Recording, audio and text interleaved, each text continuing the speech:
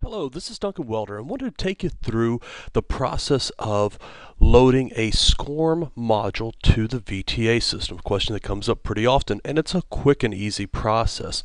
What I need to do is actually import my course file. So I'm going to go to Administrator and into my course catalog, and I already have a course set up for this Ingenious Pumps module, but I could add that course as well. At this point, I'm just going to edit. Make sure it's self-study because I don't want to take the class lesson. And then when I go to my lessons, you see right now my list is blank. I'm going to go ahead and add that module. So I'm going to give it some kind of clever name here, like module.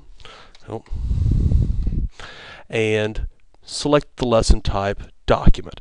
That's going to give me my command link application completion action boxes down at the bottom.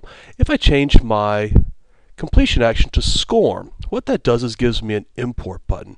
And when I click import, that's going to actually open up a new window in Internet Explorer and tells me what my lesson number is, gives me the option to override it if there's already a lesson there, and in this case there's not. What I'm going to do is hit browse, and that lets me browse out along my network to find that module. In this case, it's again right here. So now I hit import. It's going to go do the magic that it does on that import, and then will give me some kind of message at the end, hopefully a success message.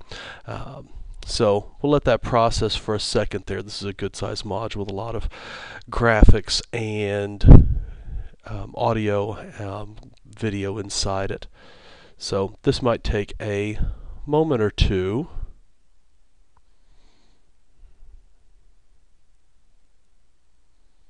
And you see there I get my import successful. Actually, I'm going to scroll over to the right a little bit there, and you can see that. So now I just close that window back. I hit OK, and my lesson is there. Nothing more complicated than that. If I go back to Learner, I'm going to log in now and go out and find that guy. In this case, what I'm going to do is just search my course catalog, and I know that I listed that as SCORM testing and test course, and if I scroll through my list, there's my pumps module. I'm going to hit yes, and now run that actual program. Now it opens up in a new window. SCORM requires the module to do, and you can see I've got my loading bar there coming in. Process instrumentation explained. Now I went ahead and closed that guy out because I didn't want it to talk over the narration there. But as simple as that, I stepped through the process, going in, adding my module, selecting that, or adding my lesson, using the import function to select the module I wanted imported. SCORM modules are always going to come in a zip format, and bringing that over into the system, testing it out then in Learner. Of course, I'd want to go all the way through and verify that I got completion and everything there.